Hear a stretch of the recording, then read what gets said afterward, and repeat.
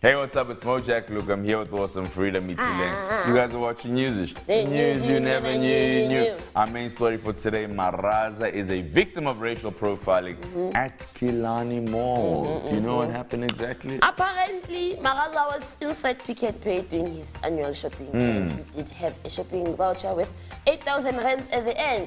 On his way out of the supermarket, he was stopped by the security guard asking, "Sorry sir, can I verify your slips?" Yes. At the same time that this was happening, there was a lady of a different race coming inside or out of the shop, and she was not asked to have her slip verified. Yes. Farida Mitsile reporting for MTV Base News. Mojack, back to you. Thank you for that report, Farida. As you heard, Maraza was shopping. Security guard wanted to see his credit card details. He said he was using a debit card. There was a little bit of a discussion happening over here. But you know what? You guys should have a look at this clip and make up your own mind. Right, welcome to South Africa. Sesithengile, sakhokha.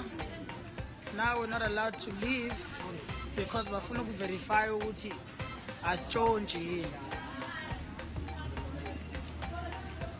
If we were white, ngabe kade siphumile. So there you have it, Yep. Maraza, a victim. But I think the whole issue is that this happens in so many different places. What he mentioned was the systematic Yes. racism that exists in the country.